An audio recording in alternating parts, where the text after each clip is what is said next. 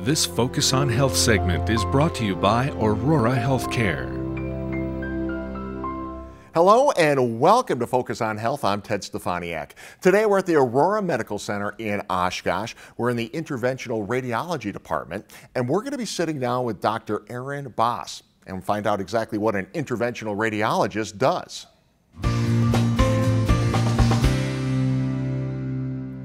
Well, thanks for joining us today. We're talking about interventional radiology, and just to give people a background, what is that field all about?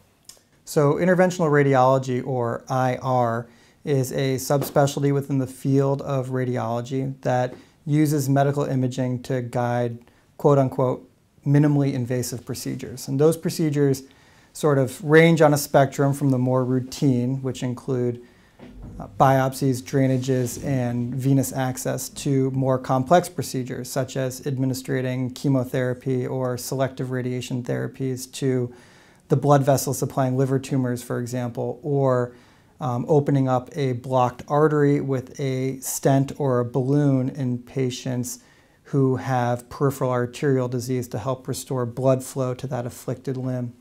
A lot of the procedures that we do can be done in an outpatient setting, allowing patients to go home the very same day. Interventional radiology as a field, I think, is growing rapidly, both in terms of procedural breadth and also in its integration in different treatment algorithms. I mean, it's a fascinating study.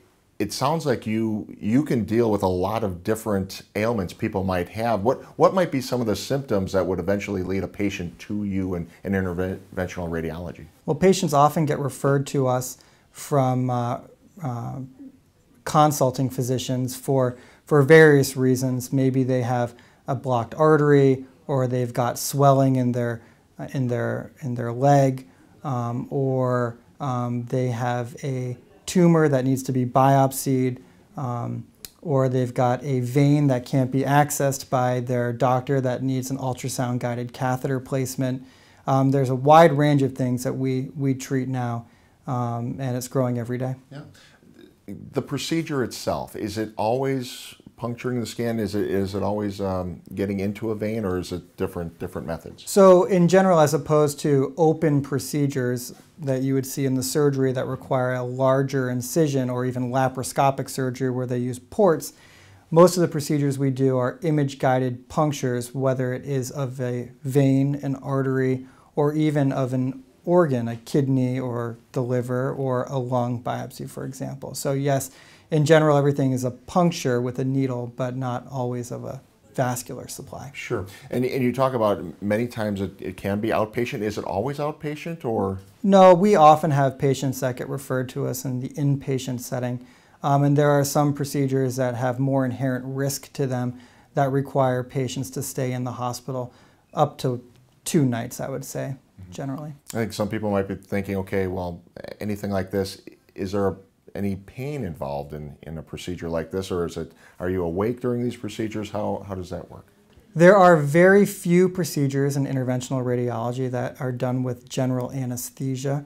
Most of the procedures we do most procedures under what's called conscious sedation, which are medications that require continuous monitoring of the airway and hemodynamic status, but don't necessarily require the patients to be intubated, and generally only require a couple-hour recovery period after the procedure. So generally that facilitates a faster recovery time and a speedier hospital stay. Mm-hmm. Is this a relatively new field, or has this been around for a while, and what are the success rates like?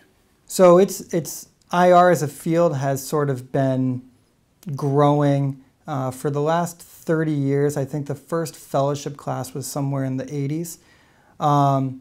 And in terms of success rates, it is a field that offers alternative or complementary procedures to what we see as general surgery or vascular surgery or things like that.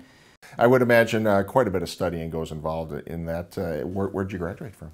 So I went to medical school at the University of Vermont, which is where I met my wife. She's from the Midwest, so we moved together to Chicago in 2011 after medical school.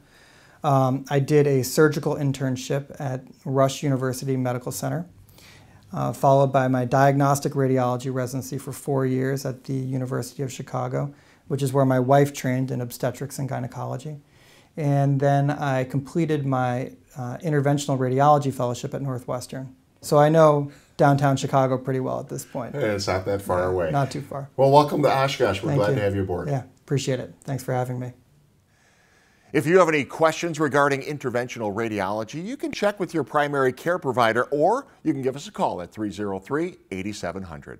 I'm Ted Stefaniak, and we'll catch you next time on Focus on Health. This Focus on Health segment has been brought to you by Aurora Healthcare.